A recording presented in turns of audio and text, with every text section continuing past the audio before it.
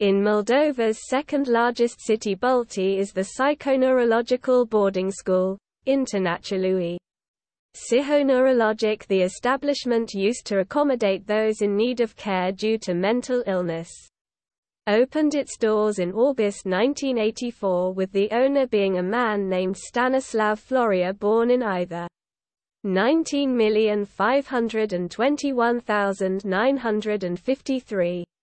Little appears to be known about Stanislav aside from court documents mentioning him being married and a father.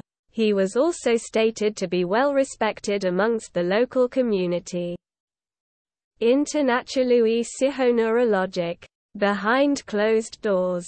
The institution was a dreadful self to find oneself in, as the staff were prejudiced against those with disabilities, and worst of all, the owner Stanislav was a man who would repeatedly rape the female patients, with his staff well aware of these actions. Most complaints made to the police and prosecutors over this issue went unheeded, with the staff either not believing them or worse, demanding that they retract their claim lest they be imprisoned. In Block 2. Block 2 is a special wing of the facility, and the staff claimed that it is used for the patients' and others' safety, and patients only got sent there if there was a sudden outburst from patients afflicted with mental illness such as bipolar or schizophrenia, and others presenting a danger to themselves or others. Those who had the misfortune of being sent there claimed that it was utilized as a punitive measure, with patients forcibly confined in solitary-like conditions for reporting the staff or Stanislav.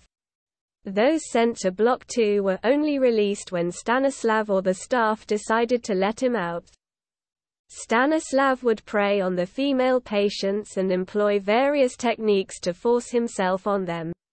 An exact timeline as to every incident is available and outlined in court documents, but the particular details of every assault aren't known, and we only know the particulars of those who have come forward and publicly spoken out.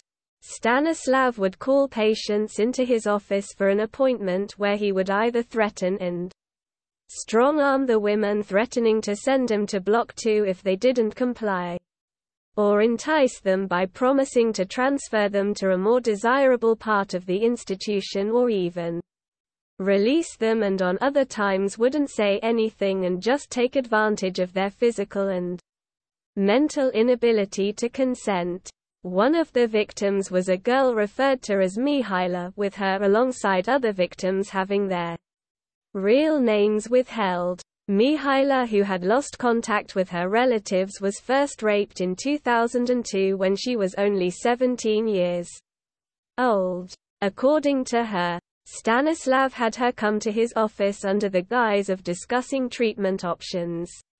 Once she entered, the door was locked, and Stanislav threatened to lock her in Block 2 if she didn't comply and keep silent about what transpired in the office, and it was then where Stanislav violated the girl. The rape and abuse was repeated until Mihaela eventually became pregnant. The pregnancy was kept hidden from the staff, and they didn't find out until she was pregnant for 6.5 months. On December 4, 2004, she was brought to the maternity ward and stripped naked and placed a tablet under her tongue. She ended up giving birth to a baby boy, but not long afterwards she was given an injection which rendered her unconscious. When she awoke, the staff handed her a box which held the baby's dead body within it with the child. According to Mihaela, having been killed via an injection, noticing a needle mark on its neck, the baby was buried on the premises. Mihaela claims that Stanislav was the child's father. The abuse constantly suffered made Mihaela attempt suicide by hanging on numerous occasions, but she was never able to bring herself to do it. Today she lives in a protected apartment and has her hair cut and dresses in men's clothing, hoping that other predators would mistake her as a male and not attempt to assault her. Mihaila with her face censored for anonymity.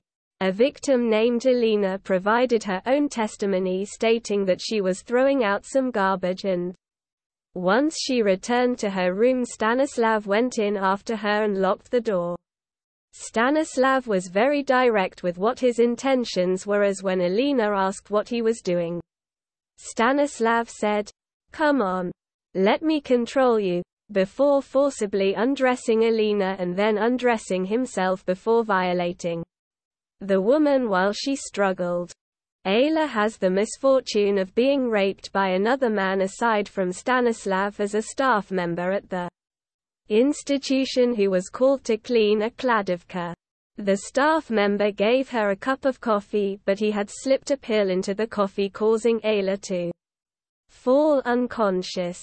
The next day the staff member coaxed Ayla into his room and began undressing, threatening to beat Ayla if she didn't go along, and then proceeded to rape her.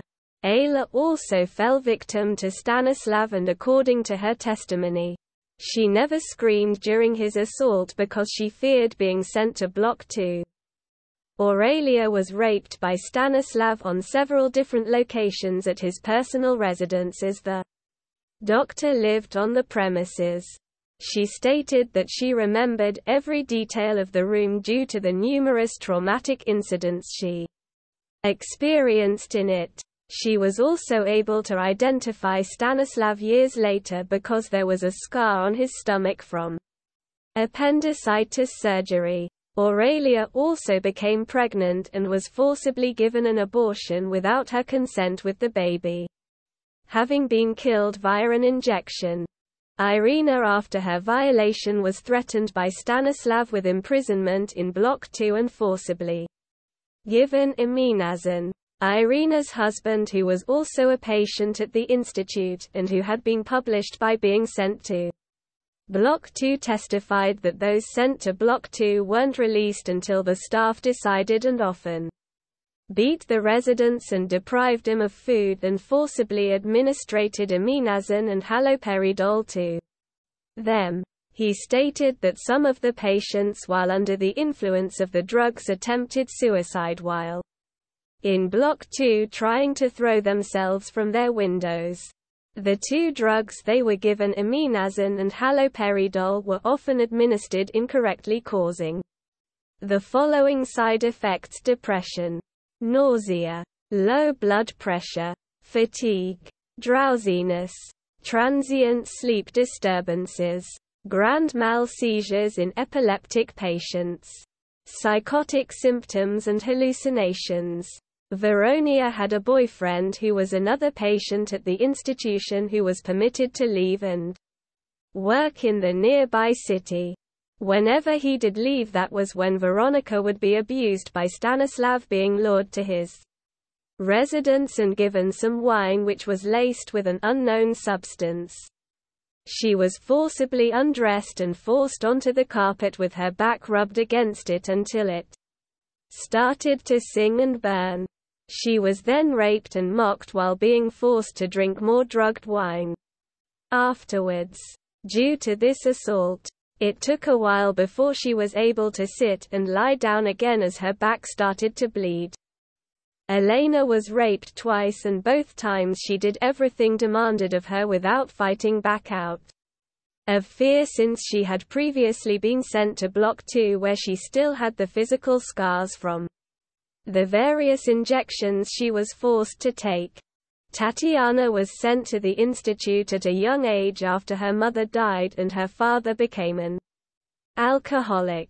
Tatiana, like others, fell victim to Stanislav, and Tatiana ended up getting pregnant, and 7 months into her pregnancy was given a forceful abortion, with her child being buried at a cemetery on the property. Tatiana eventually escaped on her own from the facility and gave birth to another child. She is said to be recovering well. Tatiana and her child both with their faces censored. The first rape was in 1998 and the last incident occurred on January 2, 2013. Most of the victims lacked relatives or anybody to turn to and could only report their rapes to the Staff who at best didn't believe them and at worst were actively complicit in his activities, while the few complaints sent the police and prosecutors' way were ignored. Stanislav's undoing would be brought about due to one of the victims not being as helpless and alone as the others. One of the victims mentioned above, Alina, had a mother who she was still in contact with. After the male staff and doctors dismissed her complaint, a nurse was sent to calm her down and gave her an injection to help with this, but even she didn't believe her. Alina rushed to a phone to call her mother and tell her what happened, and afterwards her mother called the police.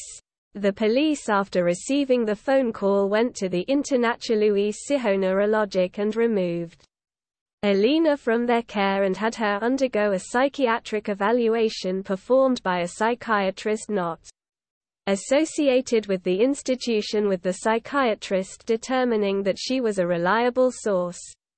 The police returned to Internationalny Psychoneurologic and investigated the room where Alina claimed the rape happened in and recovered various items in the discarded clothing of Stanislav and Alina. Stanislav's office and residence were thoroughly searched and recovered physical evidence which they believed pointed towards a rape having occurred. The police then questioned other female patients and examined previous complaints and uncovered 19 total instances of rape accusations against Stanislav. On January 9 Stanislav resigned, and on February 1 he was finally arrested. Stanislav after arrest. On February 4 Stanislav was officially charged with rape and held in jail. On February 26 he was made to undergo a psychiatric evaluation to determine his competency, and other accusers were made to be subject to an evaluation as well to determine their reliability. On February 28 criminal proceedings were initiated against Stanislav and was placed under house arrest. On March 11 the results of the evaluation ruled him as sane and competent to stand trial. He stayed on house arrested until June 20 when he was released on his own recognizance. The trial was slow and court proceedings dragged on for nearly 3 years before there was a verdict, and a lot happened in those 3 years. While Stanislav denied interviews with the press, his staff and colleagues were very open to discussion, stating that they were shocked by the accusations and stated that Stanislav was a good family man and denied ever receiving any accusations against him. When Stanislav resigned and was later arrested, Vasily Petik took over as the director of Internationalny Psychoneurologic and denied having any knowledge of abortions taking place or that any patients were ever pregnant. When a journalist called him to ask about Block 2, Vasily got angry and said, "Listen, what do we do? Lessons on the phone or what? Don't ask me. I'm busy driving and I can't talk," and refused to return any more calls. The staff also complained about the constant inspections, audits and prosecutorial investigations, making the job difficult. Another accusation would be made against the hospital staff, accusing them of covering up abuse and beatings, as the mother of one of the patients stated that her daughter came home from the institute covered in bruises and with torn clothes, and when she called the hospital to complain, she was dismissed, with the staff explaining that she simply tripped and fell. They also allegedly attempted to intimidate some of the accusers, with Mihaila being called a liar by them, that she couldn't prove when her abortion took place and that the courts would believe the doctors over a sick woman. Vasily would later be relieved of his duties and dismissed. The new director would admit abortions took place but refused to provide any reports stating that the women consented to the procedure, ruling it as patient data. At the end of January 2014, One of the accusers passed away after providing testimony against Stanislav, with the cause of death being labeled as chronic illness. On April 29, another witness named Laura would also pass away after providing testimony against Stanislav. Laura was found dead in a bathtub at the institution. An autopsy was conducted and the coroner ruled that she suffered from an epileptic seizure and drowned in the tub, with the cause of death being ruled as asphyxiation. The other accusers did not believe these deaths to be accidental or natural and that the hospital was silencing them, and the prosecutors demanded and carried out an in-depth investigation into the deaths and found that 9 other patients had passed away from heart failure. However, nothing disproving the official cause of death could be uncovered, and the deaths were ruled as a coincidence. The prosecution would regrettably lose one more witness, as on May 17 Aurelia, one of the accusers above, would call her attorney via letter Gassatoy, explaining that she had again been threatened with imprisonment in Block 2 and that she couldn't take it anymore, announcing her intention to escape. She did leave the institution and would stop answering any calls made to her mobile phone. Witnesses, including other patients with permission to leave the facility, all reported seeing Aurelia in the company of beggars in Balti. She was seen with marks on her face from a beating and a bruise under her eye. Despite this lead, the police and prosecution were unable to locate Aurelia, as she never begged in the same location, and it was unknown where she slept. Veronia would also have her case dismissed as she was unable to appear in court, a decision that was appealed. The prosecution and the accusers' attorneys also made attempts to remove the others from Internationalui Psychoneurologic's care. Aurelia, with her face censored. 3 judges presided over the case and they held hearings once every 6 months, and the trial kept getting delayed, with the trial finally starting in earnest in May 2016. Stanislav, represented by Angela Prokopsiuk, pleaded not guilty to all charges and accused all the accusers of lying. Angela argued that there was no physical or biological evidence of rape, as none of the accusers appeared to have suffered from any acts of violence, and no biological material such as semen was discovered in his home or office. She also argued that the initial search of his residence and office was conducted illegally, and thus anything uncovered was invalid. He accused the patients of having ulterior motives due to prior grievances with him, such as one wanting revenge due to him having relationships with someone outside the institute, and another trying to extort him. He also claimed that he suffered from impotence since 2010, rendering it impossible for him to have sexual relations with women. Stanislav in court with his attorney and wife. Stanislav's staff and other doctors would be called to testify, and they made no effort to hide their prejudices, laughing at the victims during their testimony and telling them to stop talking.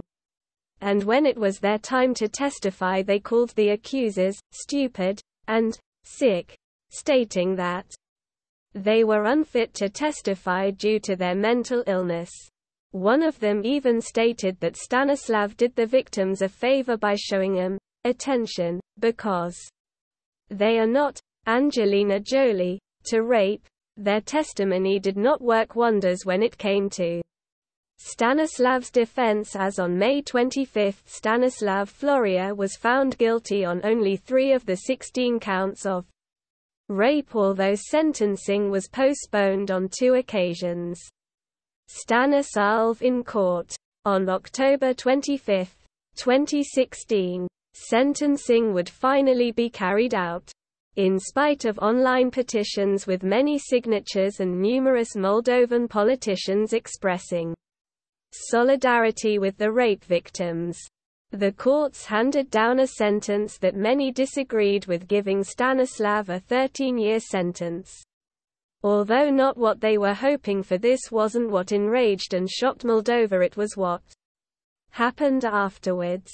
Stanislav was given 15 days to appeal this verdict, and since the judges never ordered he be taken into custody, he and his wife simply walked out of the court, and due to the presumption of innocence and the possibility that the court made an error in their verdict and sentencing, Stanislav was allowed to remain a freeman during those 15, and if his appeal is accepted with a higher court reviewing the sentence, he would be permitted to remain free for the appeal period as well. An appeals court agreed to examine the case. As you could expect, many of the victims feared for either their safety or that Stanislav would flee and cross the border into Transnistria and evade punishment. The one thing that made the outcome hurt even more was how no compensation was rewarded to the victims. Stanislav himself showed no emotion during the procedures. The sentencing document. Thankfully, the story does not end here, as Stanislav's appeal would backfire.